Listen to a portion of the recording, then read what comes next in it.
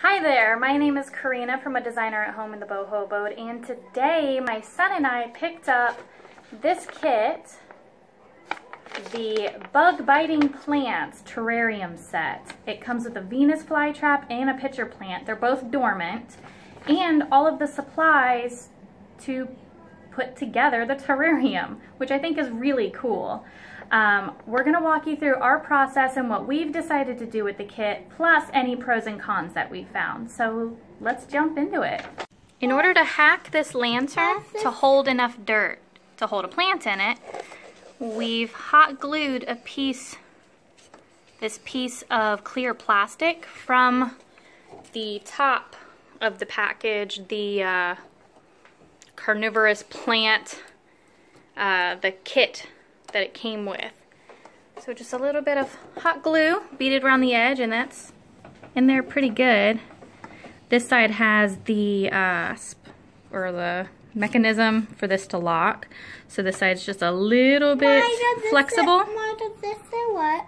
Yeah, that looks great. So now we're just putting the wet sphagnum moss on top, just like the directions said. And first we had put the layer of soil.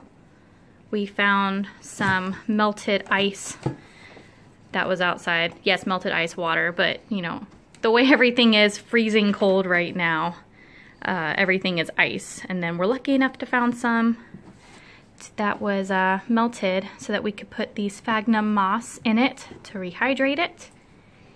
And Carson is doing a good job of putting those in now. Good job. And then the kit comes with dormant. You have the Venus flytrap and the pitcher plant. There we go. So yeah, we just thought that we'd hack this old lantern. I did it. Good job. Yeah, be careful not to spill that.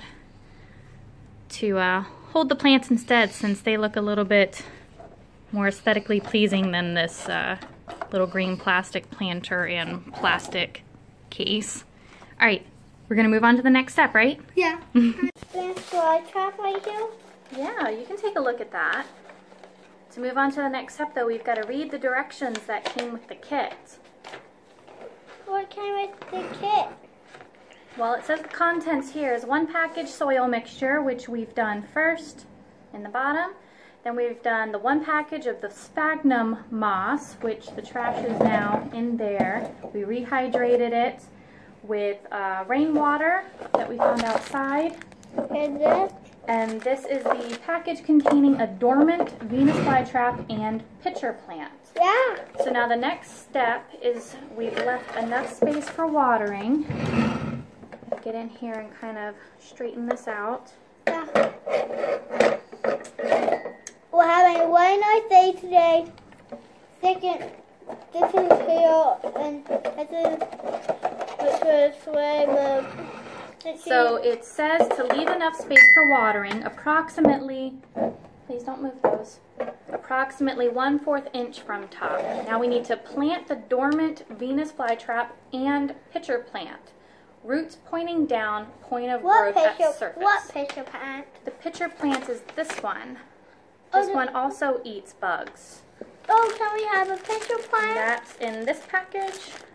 Oh, so we have both. Yes, remember how I showed you in here? There's 2 of them. One's the Venus flytrap and one is the pitcher plant. Oh, I didn't hear you say that. You weren't listening? That happens. Yeah, that happens. Okay. Alright, so it does give us a little bit of a diagram. We're going to try and do exactly what it shows us. What's this? That's the diagram. Growth tip up, root down. So this was hard, so I was thinking this was one of them. See, there we go. Oh. That's the growth tip, and the rest of this must be the root. See? Right there. Okay. A little bit of green. Yeah, see that right there? That looks like a root. Well, what's the root do? Here. See there? Oh! There's the root. Alright, so we have that one. And then we What's have... this one? What's this one? This one. What's that one? I'm not sure which one is which. Oh. So this one's not compacted as much, so you can pretty much see the whole plant.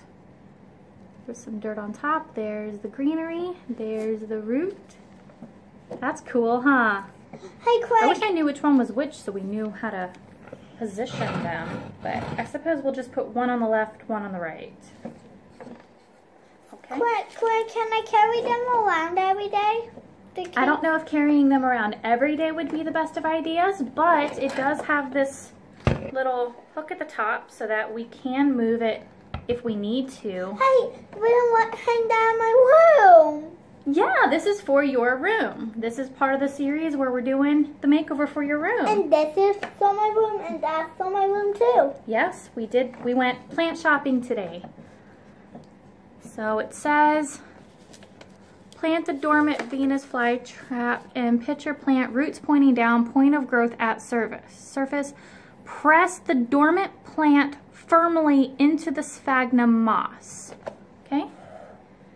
So, firmly. All right, that felt firm to me.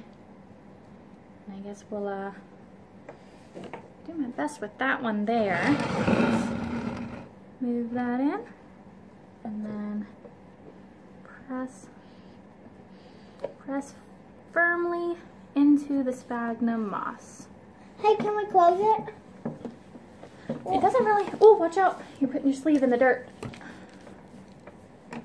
Yeah, actually, let's open this back up, and we will actually just try to scoop the dirt down in there. I don't. Can we close it? Hang on, we have to add 1/4 cup untreated water and place in.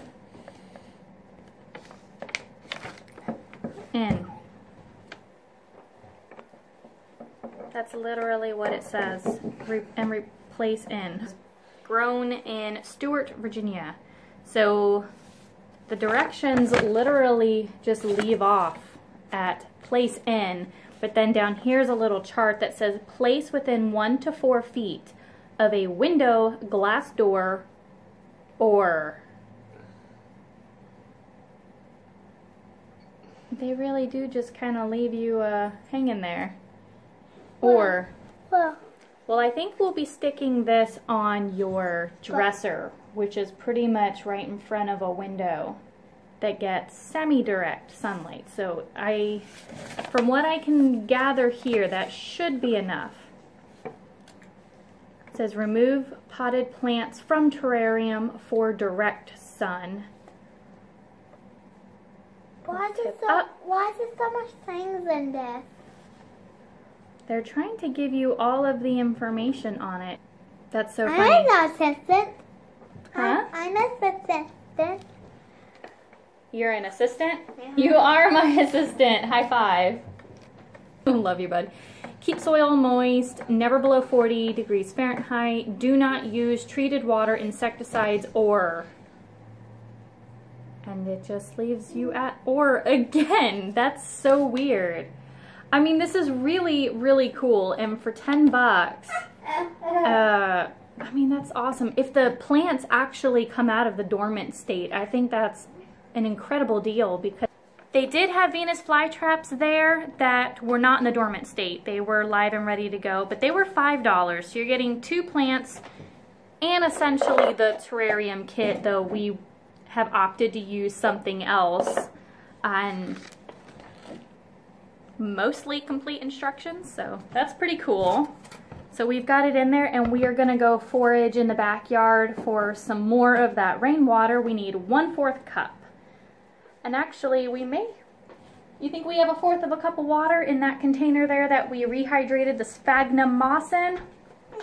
No. We're gonna check. We actually had enough water left over from the rehydration of the sphagnum moss, huh? Yeah, so there we go. I went ahead and went just a hair above the 1/4 mark because there is some sphagnum moss bits hanging in there. So would you like to try and pour it in there? How? Just like that. Oops, sorry. Oh. Yeah, it looks like a spot right there is leaking. So we may have to use a spray bottle to spray in here so that all the water doesn't collect in one spot and then just barely ooze out like that. Hey, I got a spray bottle. Well, that spray bottle has sink water in it. Remember, the instructions say that we have to use untreated water. Okay, so we'll go find some more of that and we'll finish hydrating this. Since we lost a little bit of water, I've put a little bit more of that rainwater we collected, and I'm going to tilt this. Oh yeah, see, it is dripping out from somewhere. There we go. Yeah, so it looks like when the water pulls up this high, because it does go down this far, when the water's pulling up, there's little tiny spots that it's leaking out of.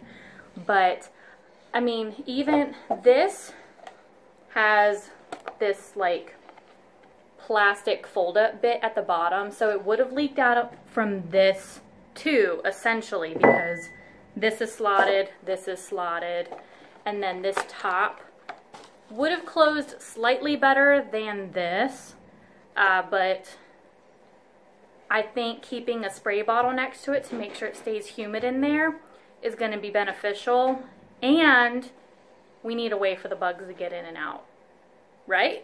I mean, that makes sense to me, right? I think the bugs are going to get some right here. Yeah, let's show. Oh, I think the bugs getting some right here. Yeah, see, so there's a hole at the top for them to get in through, but then there's little gnats can get into these too. So let's see if we can get that closed up. Do we need to do that every day? Do we need to get that water every day? I believe we just need to check it to make sure it's damp. Keep soil moist. Where are you taking it? I'm taking it away. Oh, well, he's going to take his still dormant Venus flytrap. Oh, well, shoot, look at that. It tells us which one is which. I feel like I could have figured it out. So that long clump of one, that looks like that was the dormant Venus flytrap. And then the one that looked like it had two little shoots of greenery, that looks like the dormant pitcher plant. I do wish it would tell us... Okay, so if I had to sum up the things that I felt were lacking from this kit, I'd say the full instructions. There are 2 oars and a sentence that just ends in "and place in," blank. I can see in the Spanish side of the directions that it looks like it's saying that they should come out of their dormancy in 4 to 8 weeks. So it looks like in 1 to 2 months-ish time, we should be seeing the plants have growth and be responsive, that kind of stuff. Pricing is fine, the process is fine. And that is our finished product. It doesn't look like an awful lot right now, but I do have high hopes. I think as long as he stays motivated to keep it alive, we're gonna have no problem keeping things moist and seeing those plants come to fruition here in the next 1 to 2 months. So there we go. Thank you so much for watching. Please make sure to like and subscribe, and we'll see you guys in our next video. Bye!